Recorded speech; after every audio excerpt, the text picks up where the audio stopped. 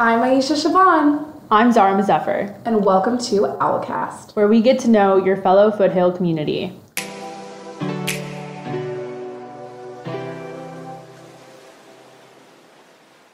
I'm Milissa Carey. I'm the director of the show.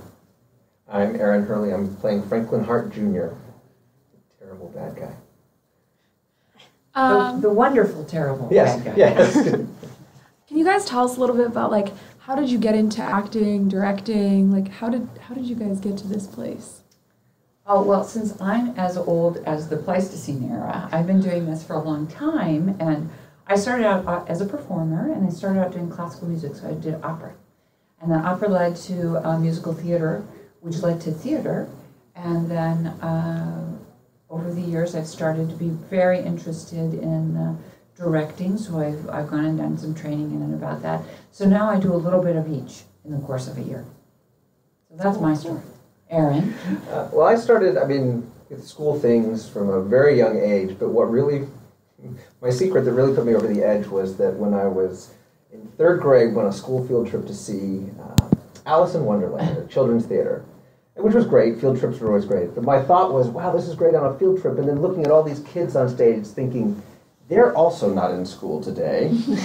I need to get in on this. Oh, aha. Which is totally why I did. So I got all the information, took it to my third grade teacher, then I auditioned and did 5 or 6 shows with that children's theater company. This was back in Florida, where I was growing up. And then I realized that I loved it for more than just getting out of school.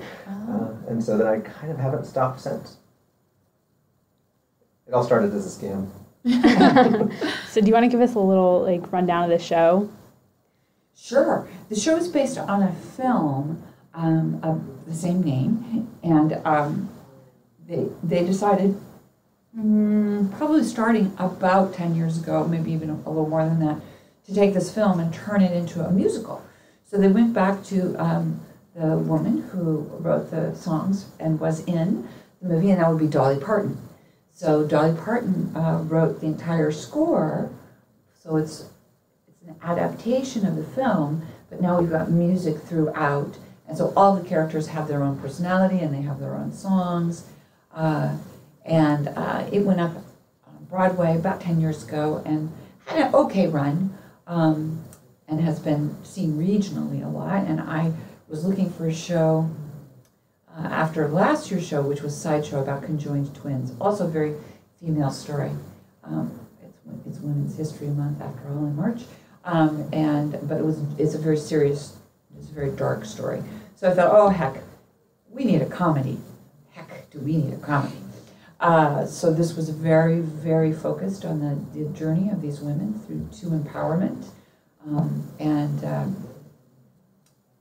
unbeknownst to me, during the course of the past many months, this particular topic of sexual harassment has blown up, and so now here we are doing a comic musical, that is really relevant to what's happening today. So that's how. Interesting. Yeah. Could you tell us a little bit about your character? My character is the president of Consolidated Corp, who... The show takes place in 1979, so it's a period piece with mustaches to match. And he is abusive and just sexist as can be from top to bottom. If there's a way that he can say or do something in a sexist manner, that is what he will do. So it's just terrible to all of his employees, and none of them like him. Of course, he doesning know that. Right, of course. He's clearly not woke, but for this time period, he's just being him. And so now with our 21st century eyes, we see Franklin Hart in a pretty different way. And we really, really quickly start rooting for these women to be able to have a little bit more power in their personal lives, but also in their professional lives. So just going off woke, we kind of talk about that all the time as college students, especially female college students. So do you feel like that concept will bring people to watch this show, or? Specifically that word, I'm not sure, but that's what exactly is happening in the show, and it's pretty interesting that when they set this film in the late 1970s, okay, yeah, that's a long time ago for people in your age bracket, my age bracket, not so much. But they are dealing with issues that we're still dealing with. How long is your lunch break? Do you get daycare at work? Do you get the company supporting your rehab? So how much has stuff really changed? The woman in the office who actually ran the office wasn't getting credit for it because she was the woman. So by the end, of course, it being a comedy, there is redemption for the women and a just reward for our very own Franklin Hart, handled in a comic way. But it's interesting that the politics of the workplace haven't changed all that much in the ensuing years. And we see it not just, of course, in the corporate office, but whether it's the film industry or in politics. When we look at the number of representatives we have in the House and how many senators we have, it's so disproportionate. We're still dealing with this pay inequality. How is that even possible in 2018? So here we have this fun show that's just reflecting all that same stuff that we're dealing with today. So I hope so. Plus they get to hear a lot of really great tunes, and we have an amazing cast of senior actors in this show. So, and it's also super funny. I remember I was a little kid when this movie came out, and I remember my parents talking about certain jokes that are still in this show, which is crazy to me. As a kid, as elementary school or whatever, and I remember my parents with some of these jokes, it's a lot of fun. So can you tell us about what is it like to direct a show like this, and you're dealing with these issues? What was your experience like? That's a great question, because really, if you try and superimpose some sort of political agenda, it's not going to work. What you have to do is you have to take the piece, and hopefully you've picked a good piece, and I think this is a pretty good piece. And if you do a really good job with telling that story, with using your actors in all of these moments to point out how much inequality there was, then you've story told in such a way that the message gets through. So I don't have to really billboard just how sexist and chauvinistic Franklin Hart is. We just got to do a good job with the script, because the script is already doing that for us. So a good script in the hands of good actors, that story's going to get told. And then for you, what was it like playing the sexist, chauvinistic kind of antagonist? It's interesting. I'm so fortunate that many of the women that I have to harass in the show I've actually worked with before. So there's an element of they know me, so it's a step away from that. But it's interesting, and it's hard. In some ways, there are parts of it that are the hardest acting things I've had to do. I played the dentist in Little Shop, years ago, and he's sadistic and terrible, but it's so cartoony. It's kind of, I don't know, it's an easier bridge. But this is just close enough to real, and the setting is much more realistic. It's an office. I mean, yeah, sure, it's an office in 1979, but it's not that different. You do have to kind of turn off certain things and just, trust your director, trust the script, and trust that the other actors aren't going to take it personally once the curtain goes down. Right, his job is to say, be a good girl and get me coffee.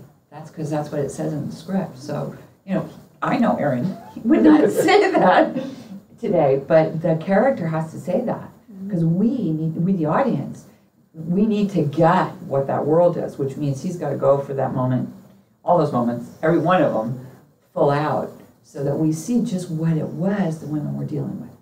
The women are dealing with. Can you guys tell us about the rehearsal process? Any key moments, any funny moments, anything that you want to tell us about? I'm sure Aaron will have many to say. I always like working on comedy just because it's really fun to discover the timing of it and the moment of it. And as the director, you think, we're going to do this, that, and that, and if this happens, then that'll happen. But then you put that on the actor, and then you see a new moment that you didn't think of because of something they did. So just as they're discovering that moment for themselves as the character, I'm discovering perhaps a new big picture because of how we're working on it. So, and I love working on comedy, and so it's interesting that you have to be super precise in a comedy, and it's not so much that it's a clown show where everybody's doing whatever they want at all times. No, it's kind of really spelled out. It's really clean, so that the audience gets this punchline, right? So we rehearse to make it really clear so that when the joke lands, it's awesome and it's great. And it might sound like that takes the fun out of the doing of it, but it's when you're in great storytelling and you're working on comedy, it's just a fun process. And I bet that you have, I don't know whether it's being hog-tied or... Yeah, we had our hog-tying rehearsal a little bit the other day. And I don't want to do spoilers. So there's all sorts of crazy things, some which we haven't done yet. It's really fun. I always like in theater to... I'm actually kind of shy, and I'm not great at making friends. I'm not going to go up and talk to people. What I love about theater is I don't have to make friends. I make like a family, because you're all working on this thing together. And even the people that, that person's kind of annoying because they always want to talk about this thing, when they're not there, it's like your little sister's not there. You're like, oh, well, it's kind of not the same. And this cast, and every cast is different, but I will actually say this is one of the sort of most familial casts I've been a part of. I mean, we're still in rehearsal process, obviously, and it's already a very sort of special group, and you kind of can never predict when or why those are, and so that makes it just twice as much fun. I mean, it's a very close cast, and which makes it very trusting. It makes it very easy to do things that, where you're like, in day-to-day life would be terrible, but everyone knows and trusts each other and is looking out for you and is not going to let you get hurt or do these things, and that makes it just fun every day which it has to be because there's a lot of rehearsals. Yeah. So when it's fun, it's better. Yeah. So we were talking about earlier how you work actually as a web developer for applications. How does someone from that background end up still doing theater / Well, it's actually probably more the other way, is how someone who does theater ends up doing that. I had actually had done theater and things throughout. When I was in college, I was in Florida, and I was in shows at Disney. And I was doing filmmaking work, like making my own short films, and I was shooting everything on video, and video doesn't look as good as film. And so I was trying to make my stuff look more like that, and I had asked around on some message boards for tips, and nothing really was any good. And the software I was using had a software development kit that you could write your own plugins essentially. And so I started writing some software for myself to make video look more like film. And then I started selling that, which turned out to be far more lucrative than making films, which who would have known? I mean, Pixar used it in The Incredibles. I mean, it was quite successful. But part of that was that I had to then build a way to sell it. This was late 90s, early 2000s, so I built my own e-commerce thing, so that's where I got the web, and then it just became, well, I can get jobs doing that, but it leaves me flexible to have time to be in shows, to be on podcasts, to do all those kinds of things. So.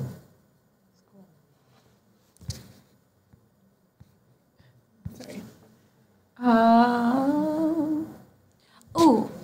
Okay. What advice would you give? Would you give students who are interested in theater? And you know what? Wait. Okay. So, would you get what advice would you give students who are interested in theater and directing? Yeah. And then it would be for you. What advice do you have to students who want to do something two separate things? How do you make time for theater, but also web developing? So 2 different questions. Great questions. So if you really want to do theater, you're going to have to invest some time in becoming a really good actor.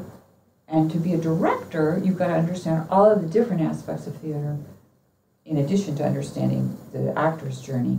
So there's a to really do it, there's a lot of investment in time. And so you just start at the beginning, like anything else that you want to learn how to do. So you start out with beginning acting class, or you take the film, on-screen camera class or something like that. Then you start looking at what kinds of shows could I be in where I'm going to, because you'll learn something from every show, even the most terrible shows. You will learn something. So great, I'm going to go try and get in a show so I can learn more, so I can up my game. Then maybe I'll take some more class here. So everything you do keeps giving you a broader skill set, which gives you more opportunities to be in better shows. So we're really lucky here because Foothill Music Theater, anybody can audition. So we get talent from all over the peninsula, certainly, but really the Bay Area. So I've had actors come down from, we've got one in the show right now coming down from San Francisco. We've got people from the East Bay who want to come do our shows because we put on, we pull together a pretty good product. For students here, I'd say come see the shows so you see what it is. What is this thing that I think, what are they doing? And then how am I going to start doing that? I'm going to start by taking class. To get good, you got to have technique. Technique comes from study.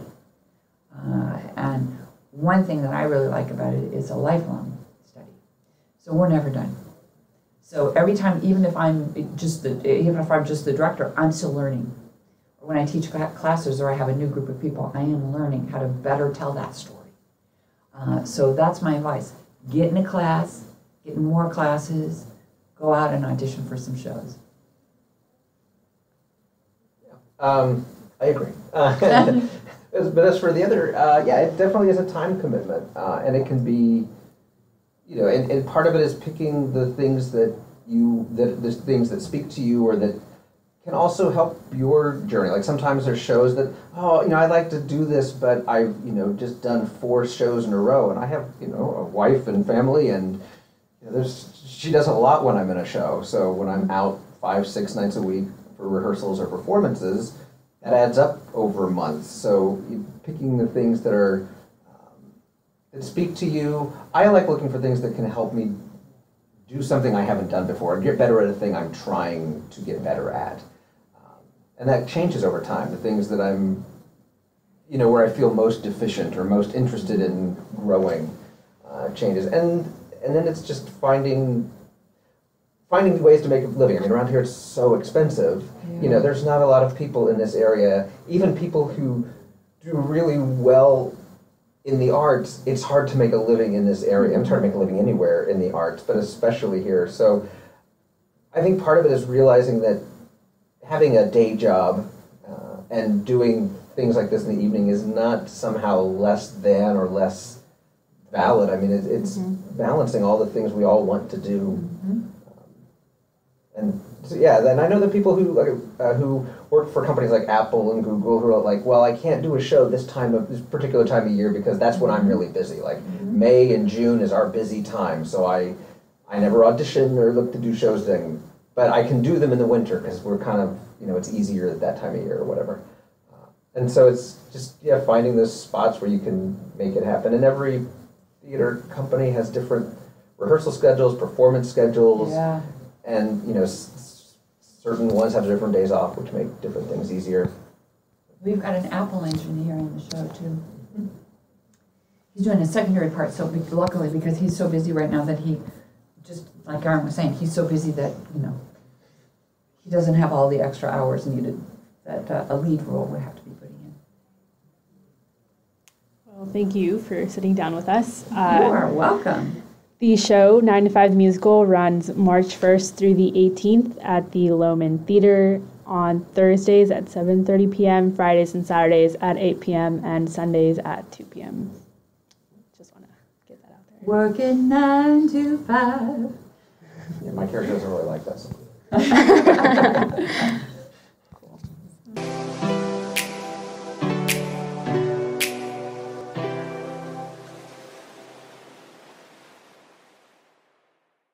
And to all of our listeners out there, thank you for joining us, and stay tuned for our next episode of Outcast.